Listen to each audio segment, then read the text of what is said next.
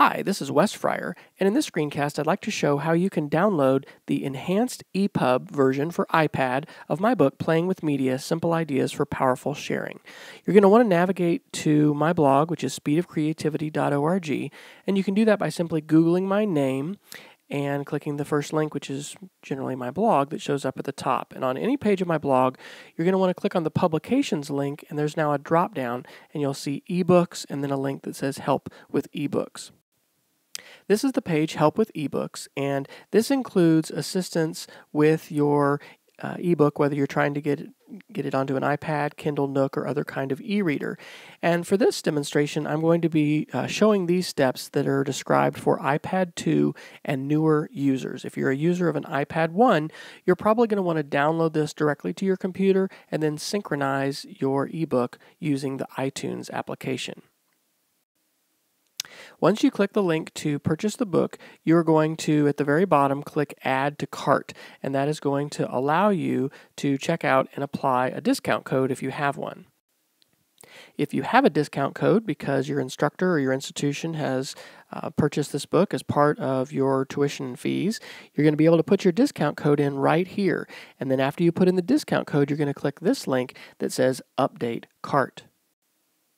That is going to apply your discount, whether that's 50% or it could be 100% if it's included with your books and fees for your institution.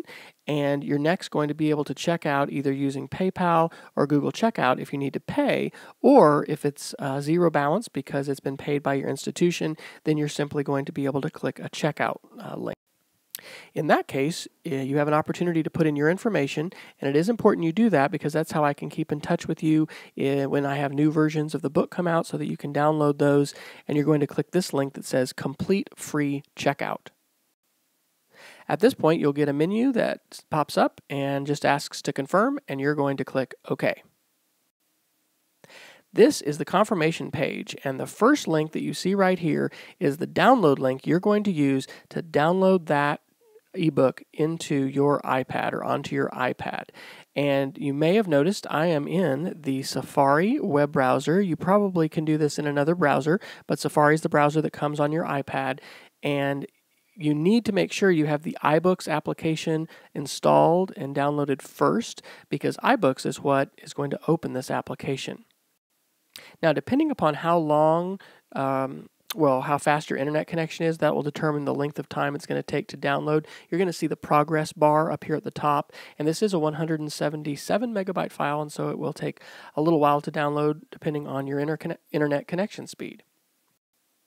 After you have successfully downloaded the book, you're going to see this menu, and you're going to want to click on this button on the right that says Open in iBooks. And again, you want to make sure you have the iBooks application open first, and you'll be doing this on an iPad 2 or newer. The folks who've been using an iPad 1, for some reason, have had some difficulty with this, and so it's been better to just download it to a laptop or desktop and then synchronize with iTunes. After a little bit, you are finally going to see the book open up, and you'll be able to view the table of contents here and select any section that you want to start reading. At any time, you certainly can click up here in the upper left corner and click on the table of contents. I do recommend that you check out the tips for reading this ebook, and hopefully that will enable you to utilize some of the different features that are unique to the iPad version of the book. While I have you here, I will real quickly show you two other websites of interest. This first one is just share.playingwithmedia.com. It includes a variety of student media examples. These include text, images, audio, and video, and you can view the drop-down menus there. You can also contribute your own, and I've been having some drawings and will continue to do that. It's just a great place to see examples of student work that follow with the Playing with Media book in terms of the framework of using those different kinds of media environments to share and communicate. I'd also invite you to check out my latest project, which is mapping media to the curriculum or to the Common Core if you're in a Common Core state, and that is just at maps.playingwithmedia.com. This website includes a variety of different media products that, rather than being organized, they are still organized: text, audio, images, and video, but they're broken down here so you can take a look at ebooks, stories in 5 photos, narrated slideshows, and you're going to be able to view several things on these pages. You're going to be able to view what I call the workflow, which is the procedures that you're going to follow to set up what you need to produce and publish this kind of work, and then also have students share it online. You're also going to be able to view tools, because there are different tools that you can use to do that.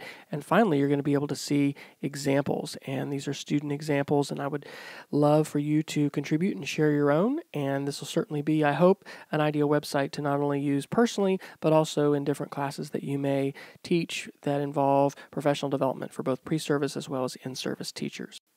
So I hope that's been helpful. Would welcome any feedback that you have and wish you the best of luck as you are playing with media and helping your students play with media as learners in the 21st century.